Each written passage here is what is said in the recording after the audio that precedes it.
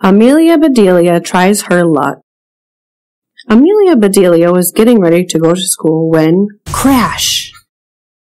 "I'm sorry," said Amelia Bedelia.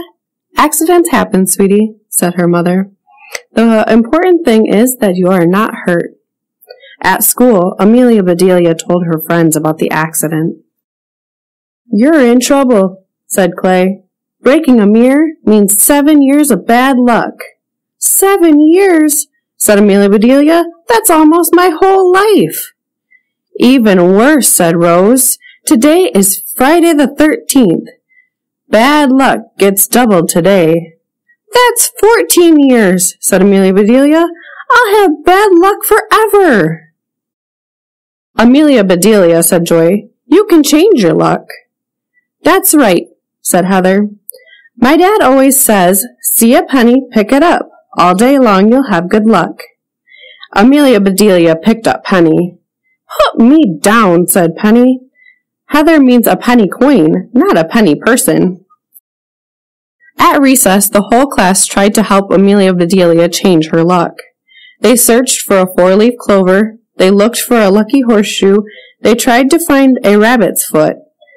The playground didn't have any of those things. "I'm sorry, Amelia Bedelia," said Clay. "We struck out. You are out of luck." Amelia Bedelia made a plan. If she could not find luck, she would make her own luck. Amelia Bedelia's teacher, Miss Edwards, saw her drawings. She also saw that Amelia Bedelia was upset. "Are you all right?" asked Miss Edwards. "No, I'm all wrong," said Amelia Bedelia. She told Miss Edwards about breaking the mirror and her double bad luck. Amelia Bedelia said to Miss Edwards, "Today is my lucky day. Friday the 13th is the perfect day to talk about luck." The class listed lucky and unlucky things. They talked about bad luck and good luck. There were all kinds of questions. Miss Edwards told the class a story. "When I was your age," she said, "one saying really scared me. It was, 'Step on a crack, break your mother's back.'" "That's terrible," said Amelia Bedelia. "But it isn't true," said Miss Edwards. "Just like breaking a mirror isn't bad luck." "Breaking a mirror is bad luck," said Clay. "It's bad luck for a mirror." Everyone laughed. Amelia Bedelia laughed hardest of all. She felt a lot better. As Amelia Bedelia was walking home, she saw a crack in the sidewalk. "Bad luck? Ha!" she said. She stepped on the crack. She stepped on every crack she saw.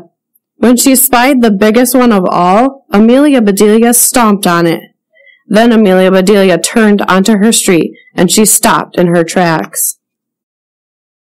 There was an ambulance in front of her house. Amelia Bedelia raced home.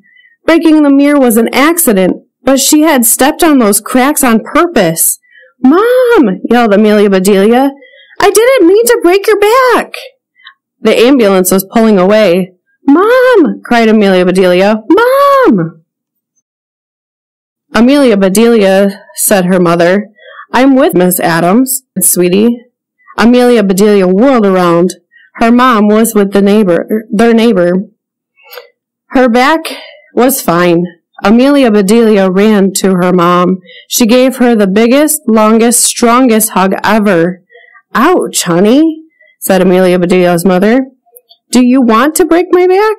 "No, never," said Amelia Bedelia.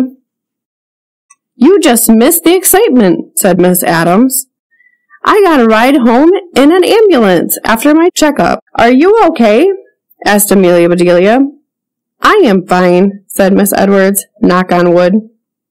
Then Miss Edwards knocked 3 times on her porch railing. Tomorrow, Amelia Bedelia would add knock on wood to the list her class had made. Today, worrying about luck had worn her out.